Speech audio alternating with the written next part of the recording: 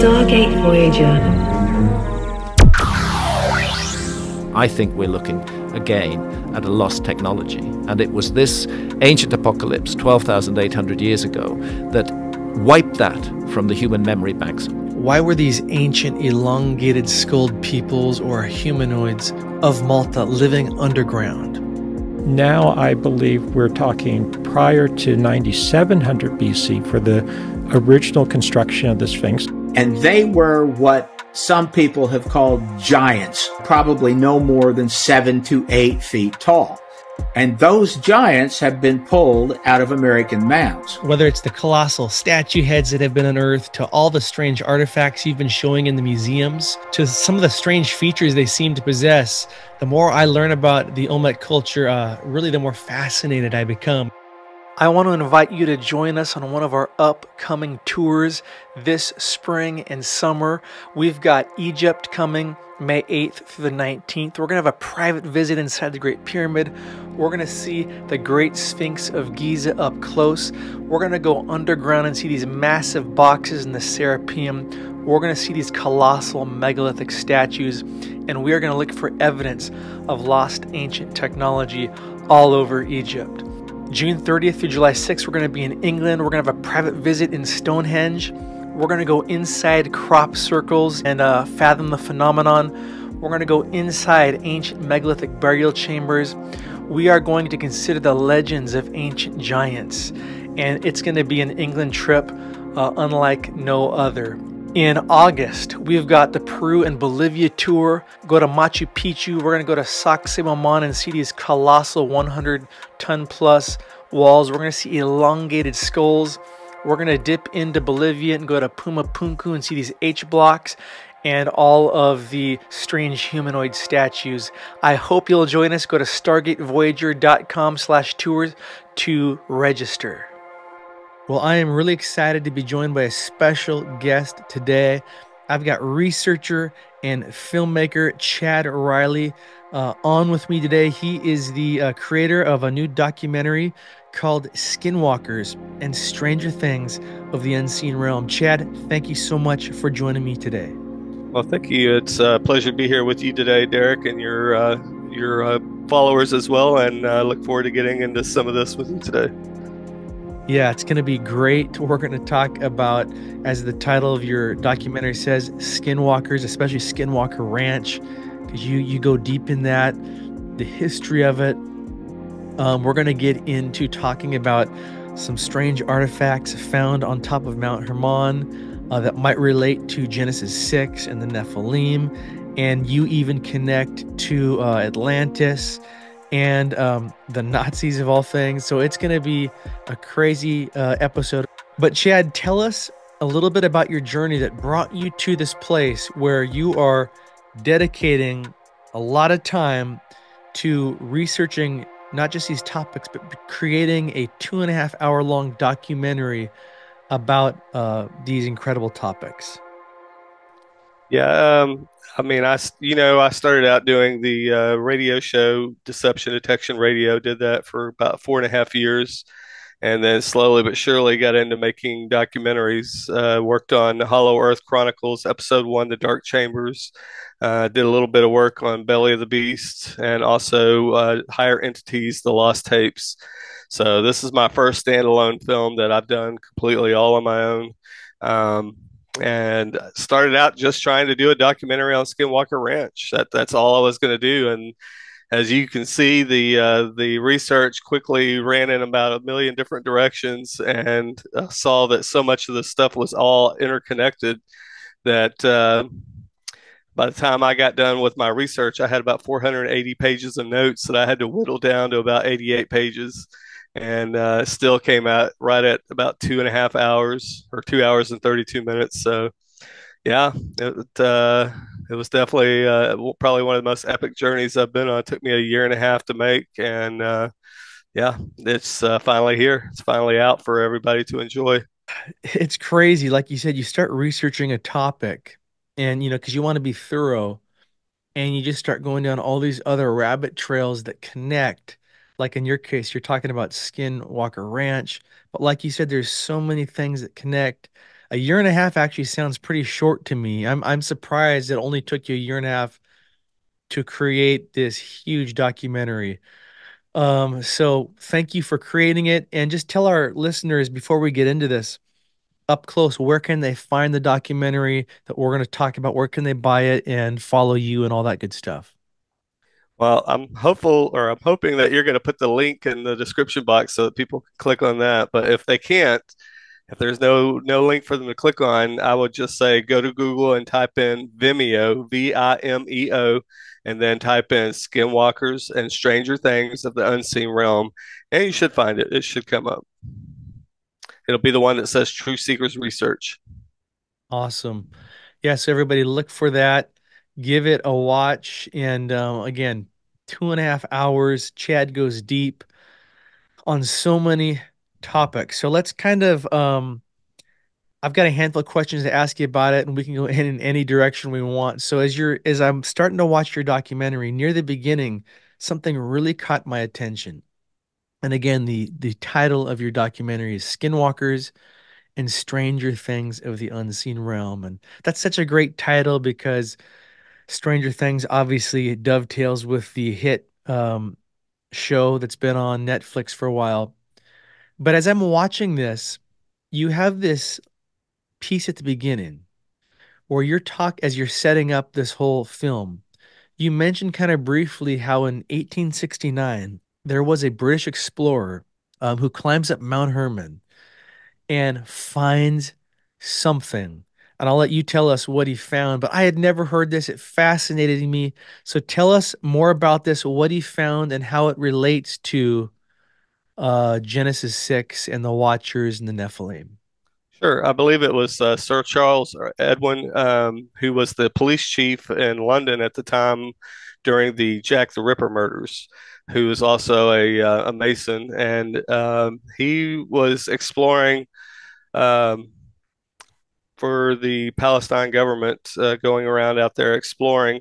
And he found a ancient temple. In fact, it is the highest known temple of worship that they've ever found on the planet, and I believe it's called Kasar Antar, is the name of it. And inside this temple, they found a stone with ancient Greek on it, and they translated it, and it said, "Those who take an oath proceed from here." And um, I present a very compelling case that this ties in with the Watchers that came down in the days of Jared, the 200 fallen angels commando unit that came down to blot out the coming Messiah. And that was their mission, was to try to blot out the coming Messiah and make God a liar. And that was the thing, is that the Semyaza, their leader, uh, said that, I'm afraid that you guys aren't going to, you're not going to take this oath or whatever and stuff. And so they all swore an oath, and swore an oath under this curse that they would all be guilty of this sin.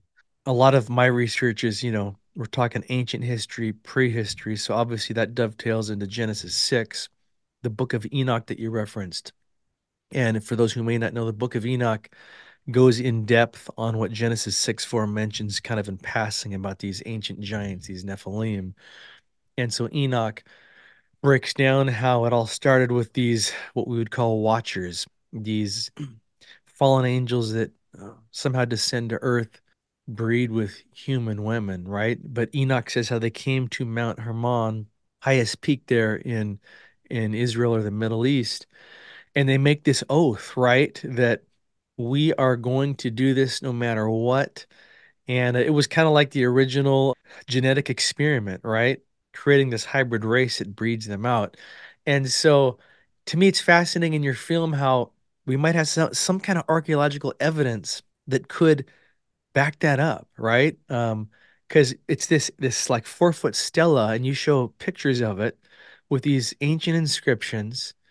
And here we've got this 1800s British explorer finds this, and the inscriptions pretty much describe what they said in the book of Enoch. We're going to make this vow and we're going to do this. So I found that fascinating because you get into a lot about what Blavatsky said about the Aryans and how they were related to the Atlanteans. So why don't you give us a little background on who this Blavatsky is that you quote several times in the documentary, and why that's important to set up what she knew about the Aryans and how they might have been related to the Atlanteans, who, according to reports, were giants. Tell us a little bit about that. Sure. Helena Blavatsky was a early researcher and explorer who traveled the world going through ancient manuscripts, ancient texts, and wrote several books. The book in question that we're talking about is her book, The Secret Doctrine, Volume 2. And inside that book, she gets into a lot of this stuff, but she also talks about an ancient Tibetan manuscript that she had translated called the Book of Dizion. And inside the Book of Dizion, it talks about the Atlanteans. And it has a specific part in there, I think it's stanza 11, where it talks about they built statues the height of their bodies. And it says that they were 9 yardis high. Well, a yadi translates to a meter or 3 feet.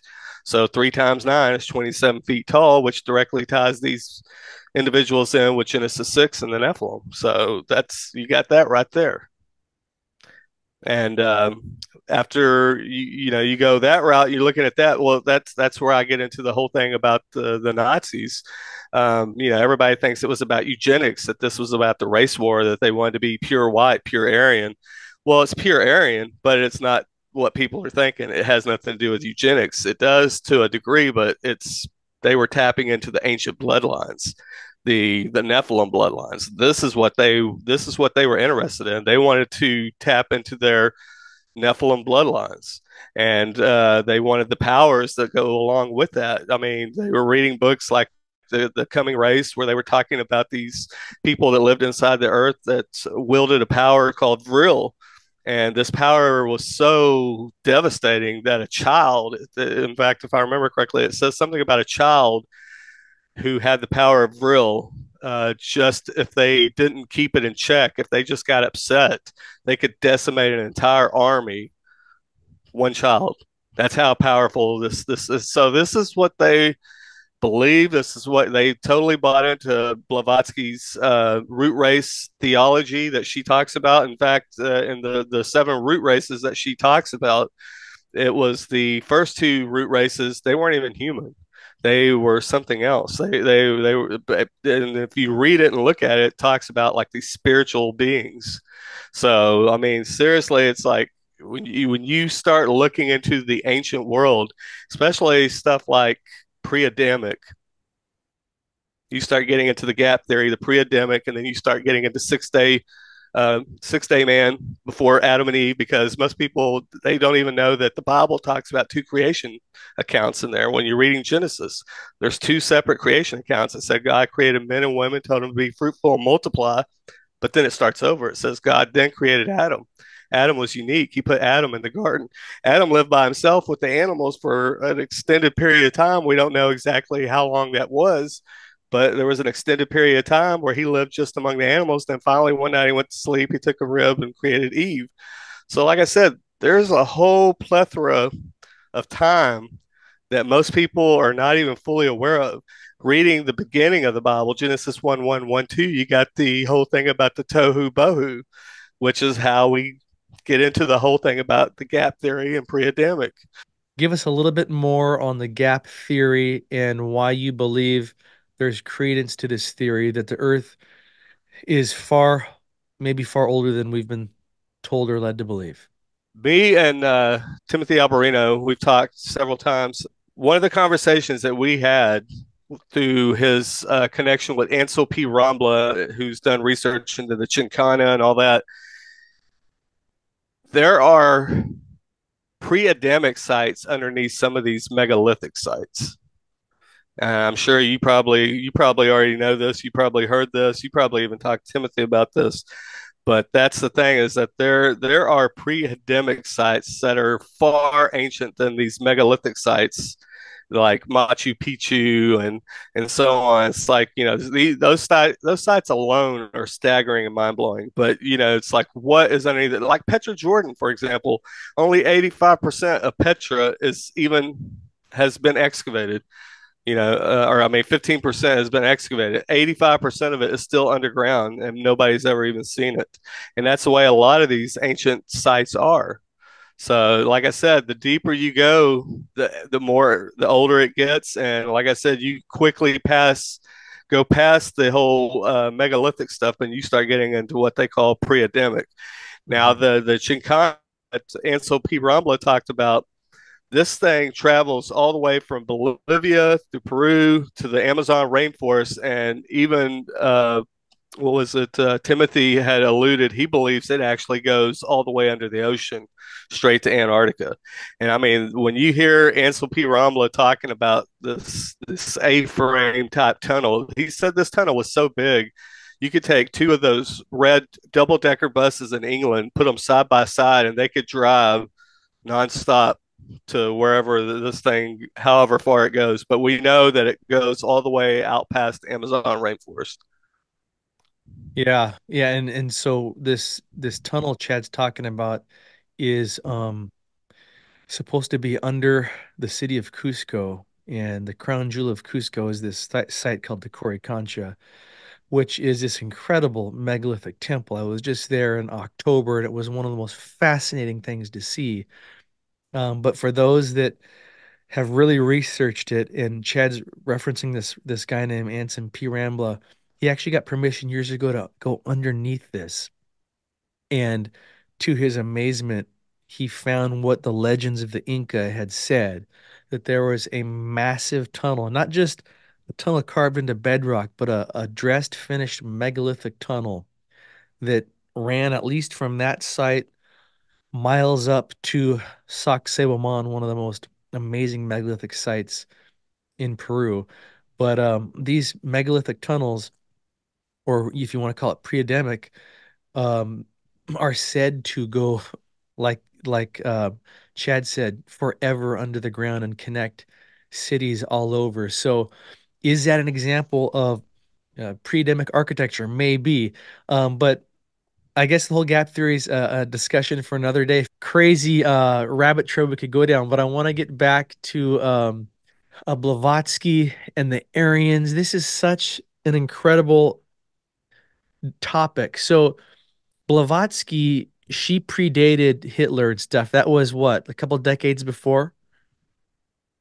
And Yeah, in so, fact, you had Aleister Crowley looked into her research. I mean, a lot of people followed her research, but like I said, the Nazis latched onto it about the root race theology part of it, and talking about the Aryans, that they were the descendants of the Atlanteans. And so whenever they saw the thing in there about the Book of Dizion and how the Atlanteans were 27 feet tall and the Aryans were their descendants, that's what and they believed that they were the remnant descendants of the Aryans. So that's where this is all was actually going towards. And they had their various branches that they had Ananurbe, which was like their archaeologists that traveled the planet looking through ancient manuscripts, and also looking for archaeological artifacts and so on. And those were the ones that most people are familiar with, that were over in Tibet, and they were hanging out with the monks. In fact, they brought back almost 200 monks and made them SS officers. There's so much about the Nazis that most wow. people have never even heard of and are not even aware of. So yeah, So Blavatsky was a leading occultist of her day. yes, And so she had done crazy research and found all these ancient texts and basically wrote these books talking about these ancient races. But you're saying, when people hear the word Aryan, they're thinking, these are the people that the Nazis wanted to be, just this white-skinned, blue-eyed race. You're saying it's way more than that. They were trying to tap into the Atlantean or Nephilim bloodline. So tell us more about that, and then talk more about these artifacts they were trying to hunt down. And then I yeah, want to ask, go ahead. yeah. The Nephilim bloodlines. I'm sure you probably know. You're probably familiar with Fritz Springermeyer's research, the 13 bloodlines, and so on. And that's the thing, is that there are still remnants of the Nephilim bloodlines that live among us today. These are the most elite, wealthy people that you don't really hear a whole lot about. They're never in the news. You never see them on TV or anything like that. Most of the time, their names never even appear in print. anywhere because they are just they're that powerful. But again, they believe that they were part of this as well, not just those 13 bloodlines, but that they were the direct descendants and that they had came from the Aryans. So that's what they were tapping into and what they were trying to prove. But as far as like traveling the planet, they were looking for all sorts of ancient artifacts. They were looking for the Ark of the Covenant, which we saw in Raiders of the Lost Ark. You know, they talk about that, but they were looking for lots of different ancient artifacts, and not just stuff that had to do with Christ, but other artifacts that you know, known to be supernatural that might have even had to do with fallen angels and stuff like that. So they pretty much everywhere all over the planet. They even went down to New Schwaben's land in Antarctica. I believe it was Admiral Donuts that said that they had built an impregnable fortress down there for him. And in fact, that when Hitler supposedly was murdered or killed himself in over there at the end of World War II, the FBI had documents saying that he had made it to Argentina. Well, what's the significance of him making it to Argentina? Well, when you know about the Chincana and all that, you know, it's just a hop, skip, and a jump. You can travel underground all the way straight to Antarctica. So it's very fascinating. Yeah, years ago I watched that Hunting Hitler documentary by the History Channel, and we know the History Channel is pretty mainstream now. But even the evidence they seemed to produce in that documentary seemed pretty over the top. That man, what were all these Nazis doing in Argentina? Like there's whole people that look German down there and all this German linguistics, and it's like it is like a bunch of them escaped down there and tried to start over. And that's a hop, skip, and a jump from Antarctica. And so I definitely want to ask you, I want to come back to that because you helped on that other documentary, I think about the Hollow Earth, right? Hmm. So that dovetails about Antarctica. So I want to get back to that. But first I want to ask you before I forget, since we're on the topic of just kind of the Nazi occult, you talk in your documentary about how obviously the Nazis were obsessed with occult sciences. They're looking for these artifacts. But you talk some about this Vril Society.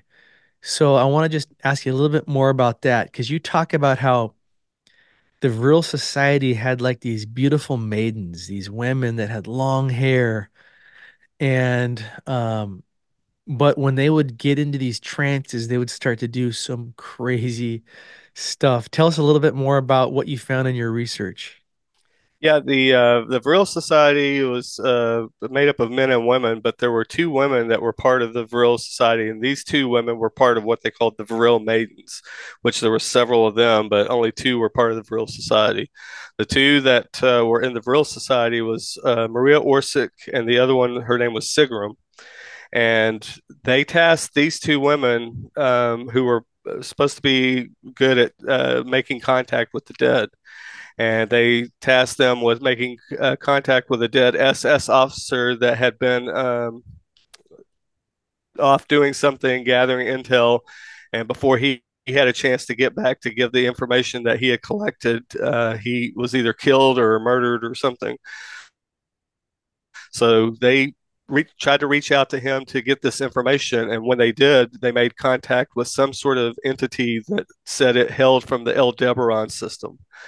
And while they were in contact with this entity, they said that they started to exhale ectoplasm, that there was like this mist coming out of their nostrils and out of their mouths, and their eyes rolled back in their head, and they began automatic writing. And one started writing in an ancient Sumerian language, and the other was writing in some sort of an ancient Templar language.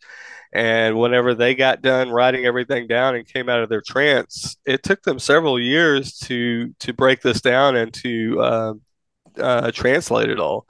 And one of them was the directions or the blueprints on how to build the Hanabu, and the other one was the directions on how to build the Diglaka. And there's actual footage that you can go and find. In fact, I'll send you the link later on of them doing a test flight of the Hanabu back in 1932 or 33 in Germany. They have it on video. You can actually see it. and this thing actually is levitating and flying around. But the Diglaka was something that they said was interdimensional, that this thing could jump between, it could go into the heavenly or demonic realms. It was some sort of interdimensional vehicle. And the Hanabu, was that like a bell-shaped craft? The Hanabu looks more like what everybody typically thinks of as a UFO, a saucer. And the other one looked like what? It is more bell shaped. That's the Okay. Diglaka. Yeah, I've stumbled upon some of what look like these authentic vintage photos of some of these craft the Nazis were creating. I mean, it's mind-blowing. This is the 30s, Yeah. and they have levitating like craft.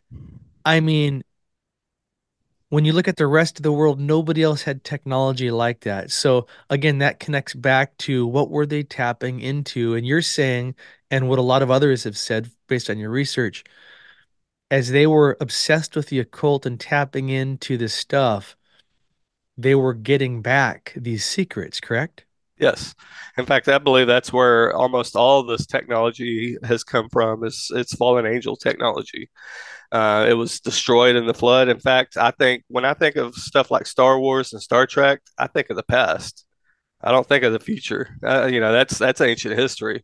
That's already happened, and that's the whole thing. Is there's nothing new under the sun. So we're just literally playing catch up to what they've already achieved in the past. Okay, so let's talk about Antarctica a little bit since we're on this topic of the Nazis. So again, the mainstream narrative is that Hitler commits suicide and the Allies win the war and but again, even the History Channel's documentary Hunting Hitler says this completely other narrative, and which is no, Hitler actually escaped. He lived for quite a while after the war. He was down in Argentina, and they had these secret bases in Antarctica. Now, being that you helped with that Hollow Earth documentary, which I remember watching, and that was fascinating because it dovetails around these secret bases in Antarctica. And it's not just hearsay because back in the day, was it the 40s, the US sent their top Navy admiral, Byrd, right, down there Yep. with this huge armada of, it was like a warship armada of battle carriers. Why are they going to Antarctica right after the war in the 40s if it was just a penguin expedition, right? hmm Tell us more about that. Yeah, the it was Admiral Byrd. He took not only United States naval forces down there with him, he also had the British Navy as well as the Australian Navy with him. So you had three different navies all go down there. There was 13 ships total. They had aircraft carrier, all sorts of stuff. And one of the ships that went down there on that expedition did not return.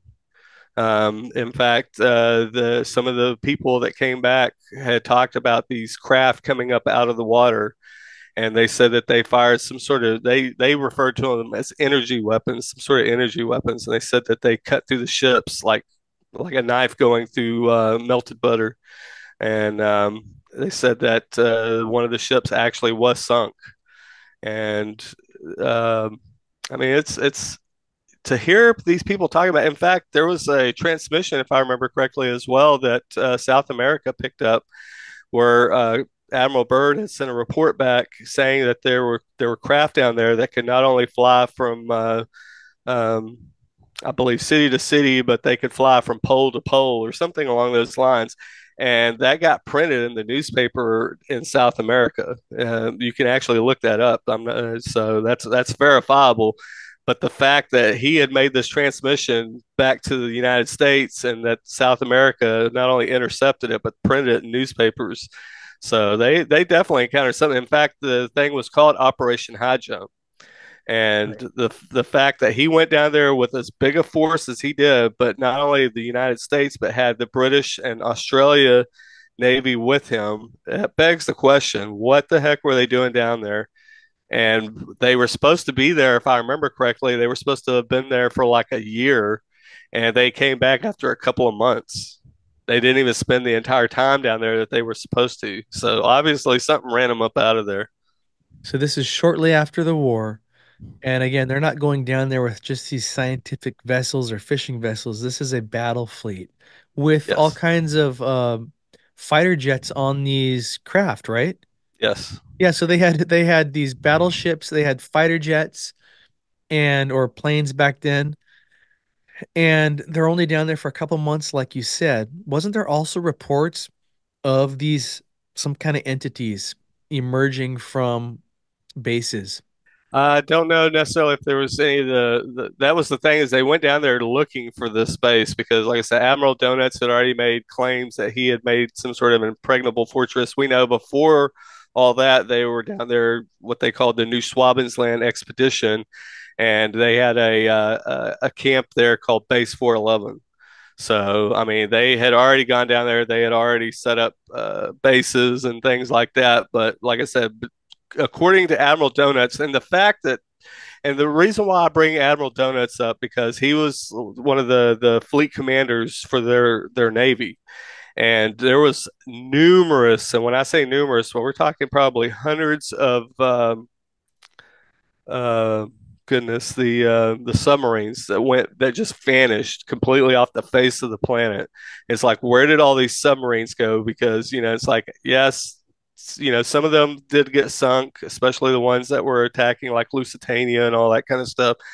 But there was a vast majority of these that could hold up to hundreds of people in there that just completely vanished. And it's like they were obviously spiriting Nazi scientists and people of importance away down to Antarctica on these submarines. And the fact that, what was it? I believe that there was close to something along the lines, I think about 90,000 or 100,000 very important, prominent people that just vanished, completely vanished. So the missing submarines, all the prominent people that just disappeared, and Admiral Donut's making these boastful claims that hey, we got an impregnable fortress down there.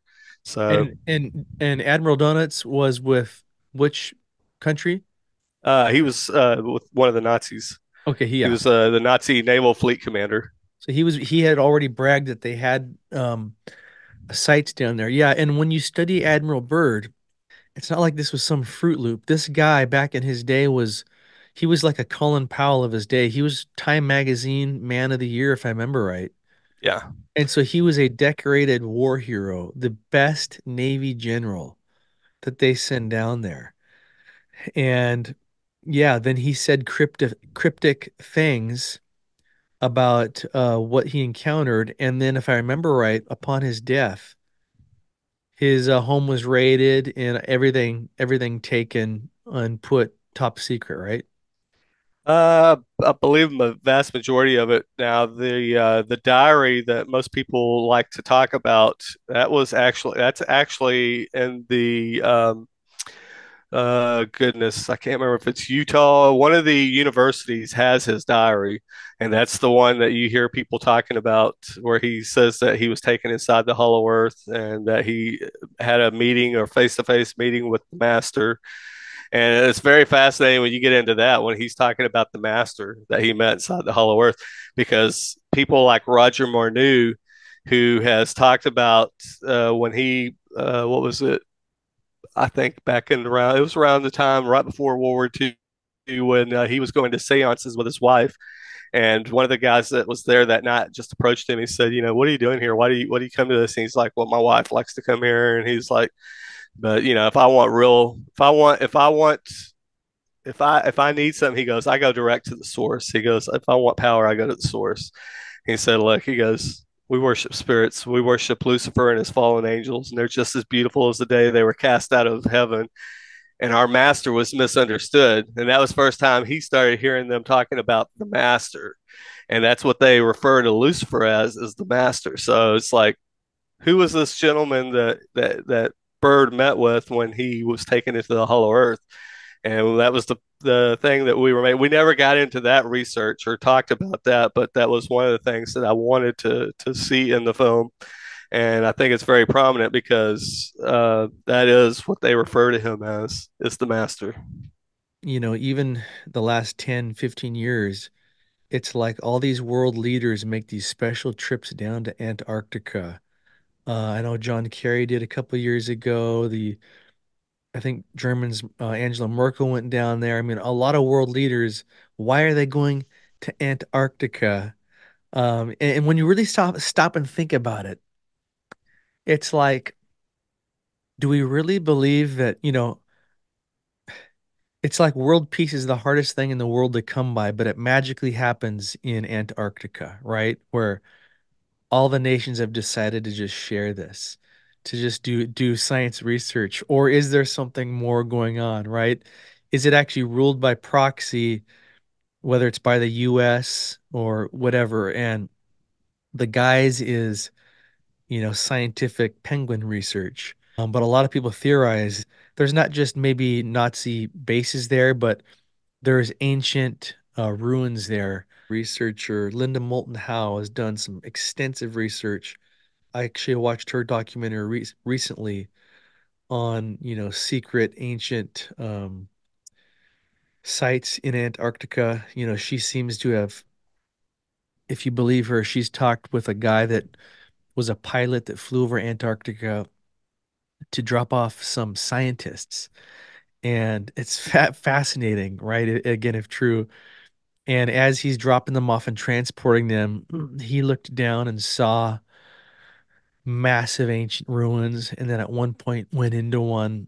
And again, if we're talking pre-Adamic architecture, it was just massive, like Went on a for massive. miles and miles and miles, and that there was no support columns in the massive gigantic rooms, and that there was what 2 miles of ice on top that literally should have crushed this thing. He said that whenever you walked into another section of room, that everything started lighting up and illuminating, and that he could Yeah. walk for miles and into another room and so on. He said it was the biggest structure he'd ever been in. It just blew his mind. Yeah, I know exactly what you're talking about. Even the remote viewer saw a lot of crazy, weird stuff going on in Antarctica. And Ingo Swann, he was probably the one that got tripped out the most. He didn't like messing or doing remote viewing on some of the structures as well as the UFOs, because he said that if he spied on them, that they would come and they would literally possess him, possess his soul. Wow. Okay. Since you bring up remote viewing, I got to ask you about that because you definitely hit on that in the beginning of your film. How does remote viewing tie into again what these Nazis were doing with the occult? And then how is for people who know nothing about it, because it sounds pretty out there, how is the government supposedly trying to use that today? Well, it started out at Stanford Research Institute, and that was where it really got bizarre when I started looking at, because the remote viewing thing tied in with what's going on at Skinwalker Ranch. Then, like I said, I started out on Skinwalker Ranch and got into all these other little topics, but the a vast majority, or almost all the beginning people that were mixed up in remote viewing were at one time members of Scientology. So keep that in mind. And we're not talking low level Scientologists. We're talking top of the upper echelon, the cream of the crop. They were all OT7s. Ingo Swann, Hal Puthoff, both OT7s. Pat Price, who was the golden child at the Stanford Research Institute, he was OT3. So you got these people, and it started out what they were doing is that they were spying from a distance, obtaining information that otherwise would be unobtainable. So that's how it was started out. Was they wanted to create psychic spies, but it quickly morphed into something else, and they started tapping into psychokinesis, and they wanted to create psycho assassins that could kill from a distance. And that's where it quickly started, because like I said, most people hear of MK Ultra, they hear of Monarch and all that, but there was far deeper and darker um, programs that they had going on. And one of those that I talk about in the film was called MK Often. And this part of the this one particular branch, they got into the dark arts, black magic, satanic rituals. They dealt with witches, just all sorts of stuff. In fact, they were good. They talked to a witch by the name of Sybil Leek, who was the head witch in the world back at that time. This lady was so prominent and so well known that people like uh, Lovecraft, H.G. Wells, Lawrence of Arabia, Aleister Crowley, all these people used to go and visit her house and hang out and spend time with her when she was a child. Aleister Crowley started going there and hanging out with her when she was 9 years old. And when she was 16 years old, he was still going by there and visiting her and reading her poetry and things like this.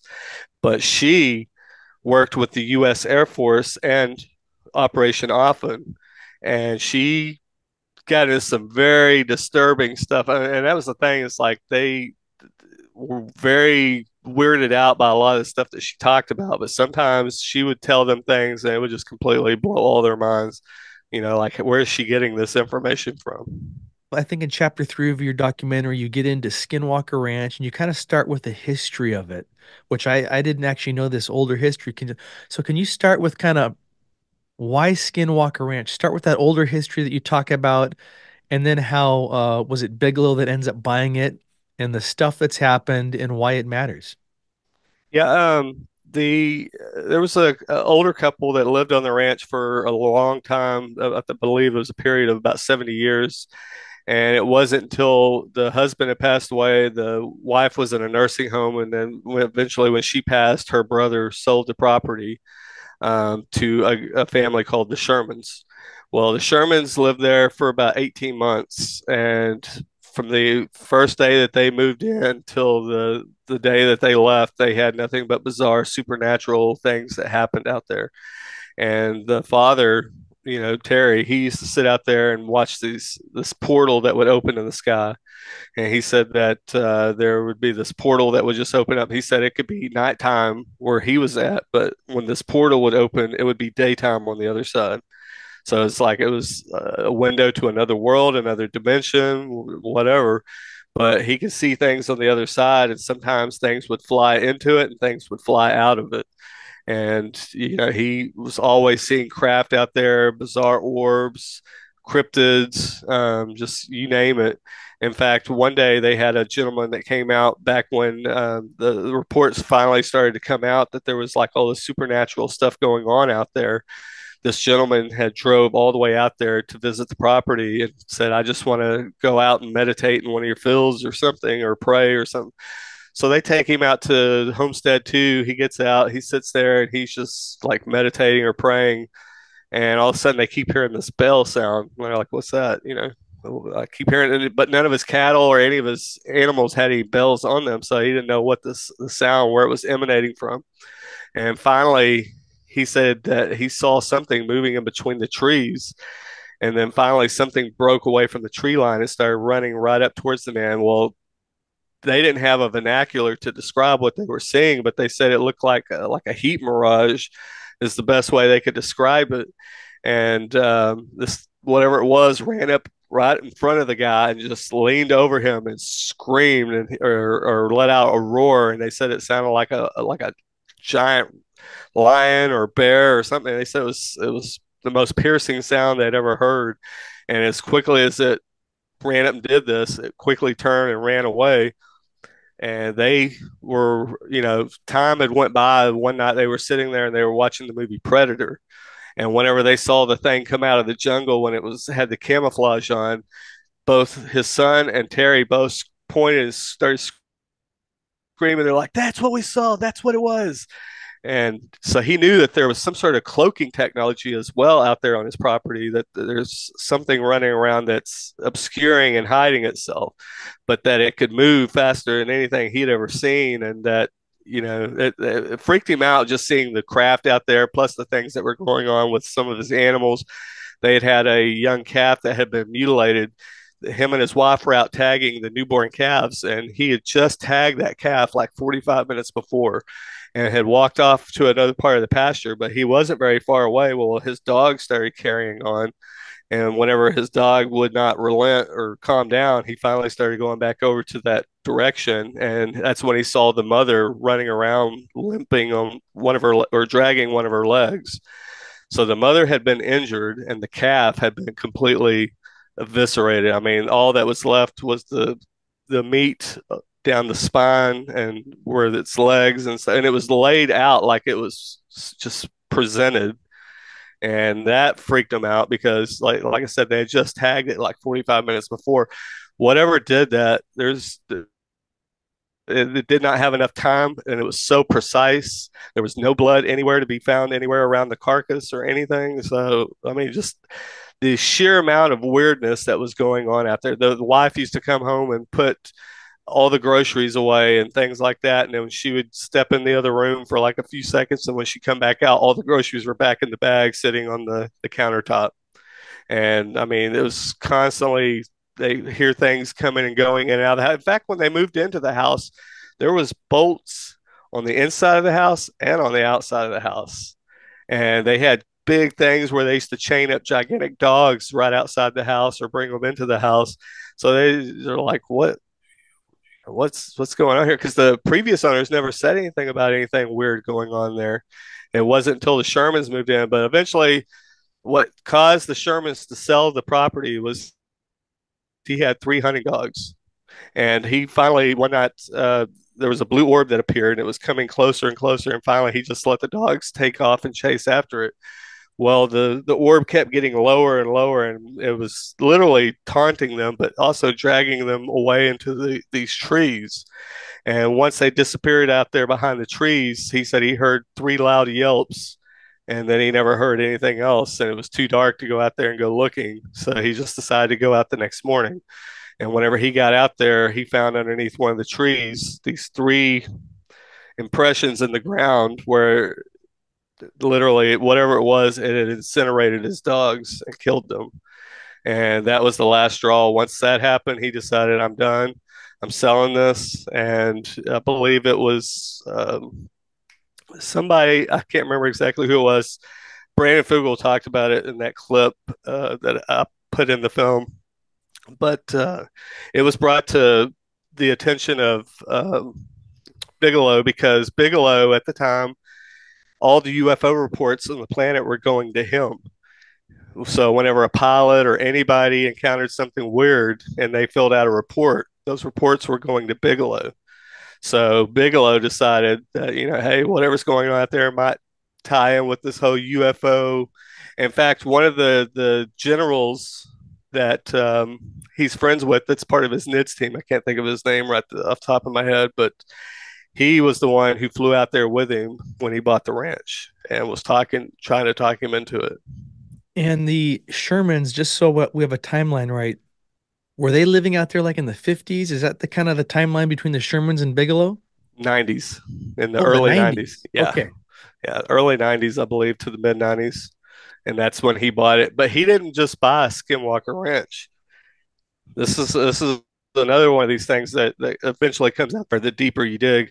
The ranch, Bradshaw Ranch, which is just as equally paranormal as Skinwalker Ranch. He bought both of those ranches, and they're not very far from one another. But he bought them both at the same time and owned both of them for 10 years. And like I said, that's just the two we know about. There's three others out there as well.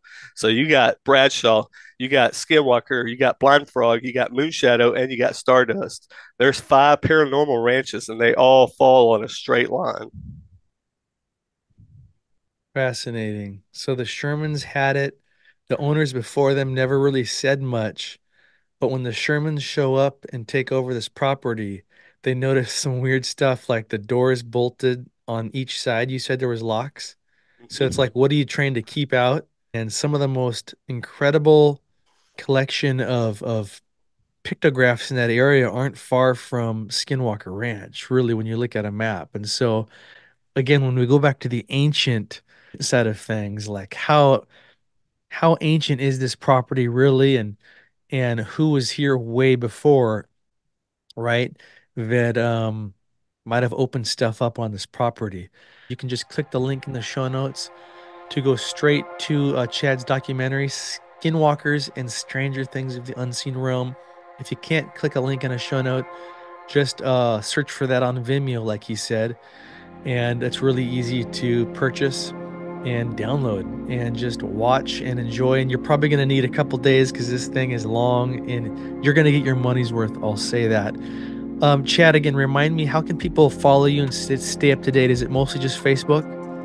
Yeah, my Facebook channel is the chat, the facebook.com/ and then chad.riley.12 brings up my Facebook page. But yeah, I'm also on YouTube. I have the Truth Seekers Research channel as well, with the trailer and a talk that I gave at Skyfall 2023, and any interviews that I start doing from here on out, I'll probably mirror those on there as well.